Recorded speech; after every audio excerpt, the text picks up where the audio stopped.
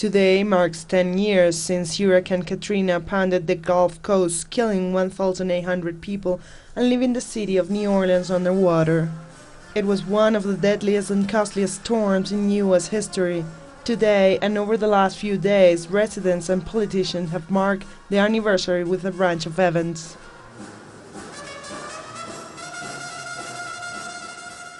Former President George Bush was among those in attendance yesterday, despite largely being held responsible for the government's lack of response when hundreds of thousands needed assistance.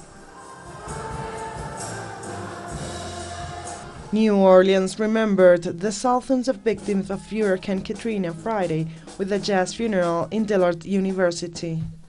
A Louisiana tradition dating back to the early 20th century, jazz funerals mark passing with music and song.